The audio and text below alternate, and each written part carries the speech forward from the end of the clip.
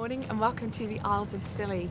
This morning we had no idea what we're going to be doing because the way in which it works here, unless you actually want to stay on the island where you're staying, you don't really truly understand what's on offer until you get down to the quay. And there are blackboards and they let you know what boats are going to be going out and what specials there are. And we've just seen that there is a Bishops Rock Lighthouse special that is also going to drop us off on St Agnes. So that's where we're headed today. As would become routine for each morning of our visit, we made the long walk along the quay and down the steps. Today we'll be sailing on the Sea King. As we left St Mary's, we had a spectacular view of the quay end of Hugh, the garrison walls, and the Star Castle Hotel perched up on top of the hill. We made a brief stop at St Agnes to let a few passengers off who weren't joining us on the wildlife boat trip before quickly setting sail again. The sneak peek of the island's quay and that of its coastline from the boat made me all the more excited for our return that afternoon. Sometimes I'd look out onto the water and not see much, until suddenly seabirds would begin to fly off for the next stretch of tide to catch their next fish, and there'd be hundreds of them. The easier to spot birds were the ones right up on top of the sea rocks. Annett Islands are closed to on-foot visitors all year round, and especially in spring it's home to breeding puffins and Manx shearwaters who burrow into the short grasses. The aggressive gulls prey on the puffins, so they spend daylight hours at sea and then as night falls return to their chicks. I got very excited when we spotted a seal perched on the edge of a rock, but little did I realise what was yet to come on the boat trip.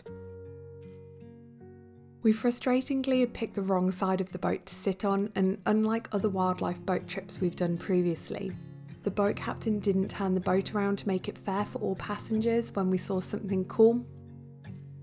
But between the other passengers' heads, we watched on as seals gracefully swam in the waters, curiously popping their heads up to check us out as much as what we were checking them out.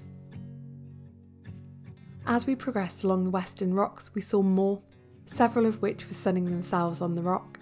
Some a little agitated by their fellow seals, some were virtually passed out, and others who were getting comfy. We then set sail away from the rocks and out across what felt like a vast ocean, and I was so grateful that it was a calm day. We were headed for Bishops Rock, the loneliest address on Scilly. This is one of the most exposed lighthouses in Britain, and it's open to the Atlantic and the waves and swells that often come with it. Whilst even on a calm day like this, the steps etched into the rock and subsequent ladders up to the door look menacing. I can only imagine how isolated it must have felt during the never-ending storms. In 1874, 40-metre waves had washed over the tower, taking the lantern with it and flooding the lighthouse. The keepers inside were lucky not to have drowned. What we see today is an outer shell constructed in 1882 around the earlier version of the lighthouse. For 134 years, the lighthouse was continuously occupied until in 1992 it became fully automated.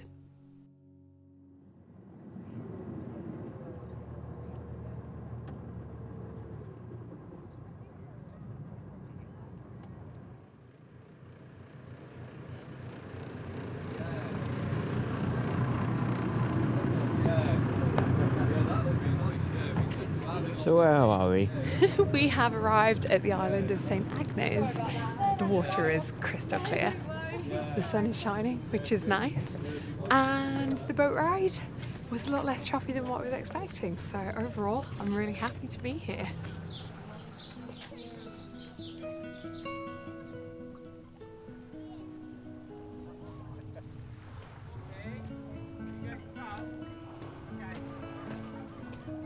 St Agnes has another island called Gugh that's attached to it when it's low tide, so you can walk across a sandbar. As we were getting off the boat captain did explain we need to make sure that we're back across by 10 to 3 at the latest to not get cut off by the higher tides. So we're just walking across it at the moment, which is a little bit interesting. I'm getting sand all in my trainers, and we're going to go and have a little bit of an explore on Gugh first, and then we'll head back to St Agnes.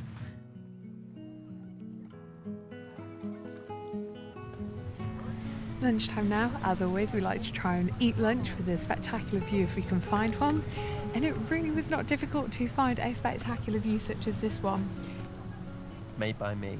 Made by Andy. Yes, I was a bit delayed this morning. Cheers.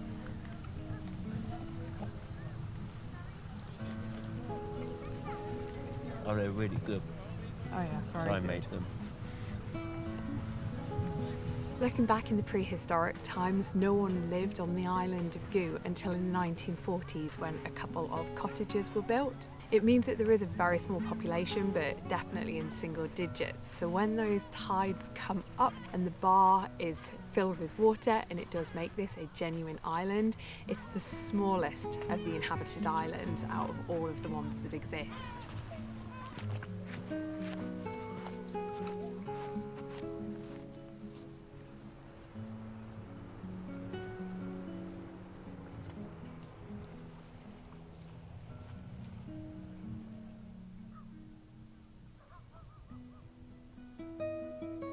We're just wandering along the island's coastal path, but it does take us inland every now and again, and we're coming across a whole plethora of different flowers, and it seems to have attracted lots of the insect wildlife. We've also got the coastline, which is giving us lots of seabirds. There's the odd beach, white sand, but then also super rocky as well, and lots of like seaweed in the water. It's just full of so much diversity. There are some signs up saying that if you've got a dog with you, you need to keep it on a lead between the end of April and the beginning of September. I had read up saying that you've got to be careful because some of the seabirds, if they feel like we're a threat, they will bomb dive you, and I guess with their beaks make a bit of a damage to your head, but thankfully none of them have come and tried to attack us, so I guess they don't see us as being threatening.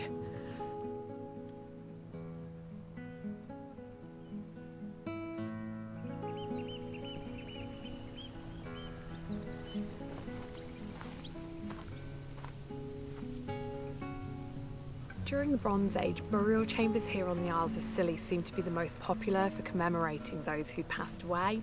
But towards the end of the Bronze Age, they then did turn to cairns, such as this one here. Apparently out of all of the burial cairns on the Isles of Scilly, this one, the Old Man of Gugh, is the most well known, and I think probably one of the reasons for that being is that all around here there aren't any other rocks, and so sometimes in other parts of these islands it can be a bit difficult to spot a burial cairn when it's hidden amongst lots of other natural rocks that have just formed in around it.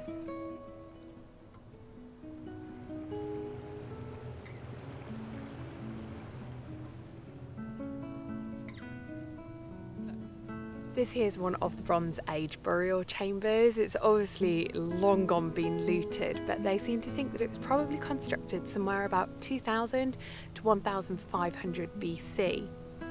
They can be quite difficult to spot, particularly as the hot weather goes on well into the summer, as the bracken really starts to grow up around it. But apparently this particular island of Gugh has a considerable amount more than what the rest of the Isles of Scilly have got, but this is the only one that we've been able to spot, and it's very late May at the moment. There are apparently some of these sorts of burial chambers in West Cornwall, but the few that there are on the mainland are far outnumbered by the 70 or so that are on the Isles of Scilly as a whole.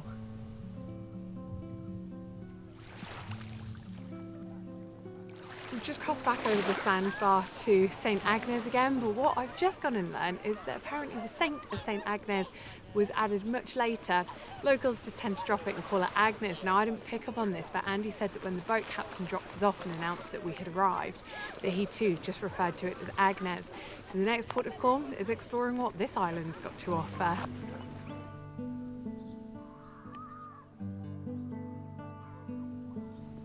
We've decided to make a beeline straight for the Troytown Farm because we've heard that they are supposed to serve amazing ice creams. We've only been walking for a couple of minutes and already straight away we can see huge differences. So to begin with, there is a gorgeous, I want to say paved path, but actually I think it might be more like a concrete. And then there's a lot more businesses. So we've seen the Turks Head Pub, which is the one right next to where the ferry dropped us off. We've just gone and walked past a pizzeria place. We obviously are headed towards a farm that sells ice cream.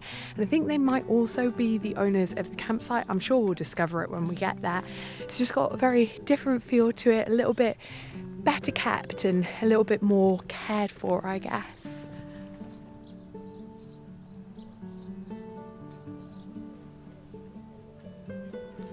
Wandering along this path, we've come across a notice board, and then right next door to it is the post office, and it's tiny and so quaint. And then I think what's really cute is that someone's just put a mountain bike up against some bushes here. They've not bothered to lock it away. And I think much like all of the honesty boxes that seem to be scattered around the island, where you just are honest and leave a little bit of money and you take the goods that you want to take, people also feel like it's fine just to leave like really expensive things like mountain bikes out. The other thing that we noticed on the notice board is that they've said that the rubbish collection's changing, which has got me wondering if this is the only way around the island on a footpath. Do people have to bring their rubbish somewhere for it to be taken away? Or I don't know, because you're not going to be able to get like the big refuse trucks along here. So if you know how people on the off islands where there's not roads get their rubbish collected, please do share in those comments underneath.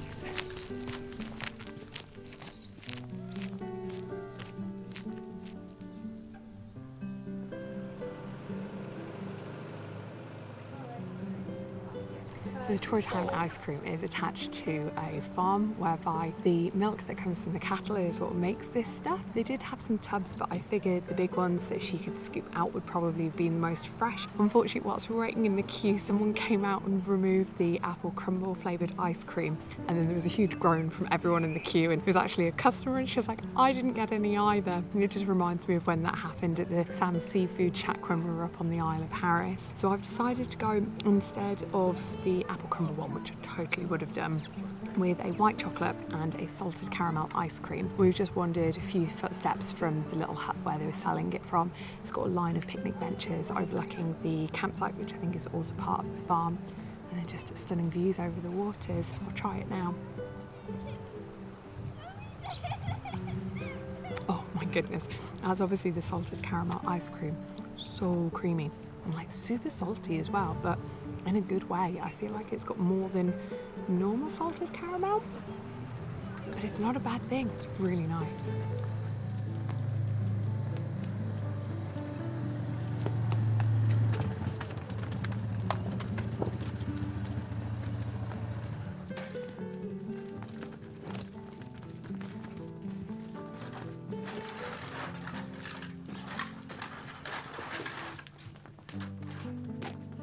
You're going to come across next.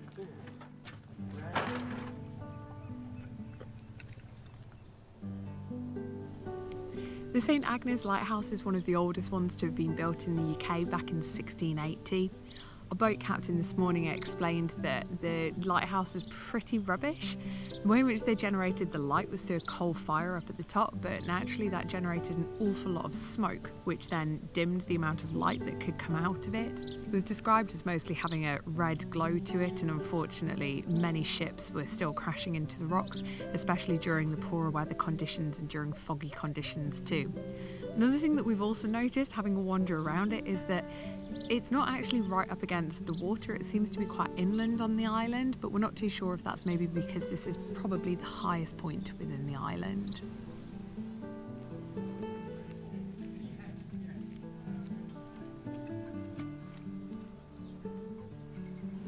Come back to the ferry port where we got dropped off earlier, and obviously we're having to come back to get back to St Mary's. The last ferry is at 4:45 and it's probably about 25 to 5 at the moment. It's a little bit earlier than I would have liked because I would have loved a bit more time just to have explored the island, but thankfully we're here for a week. This is our first day.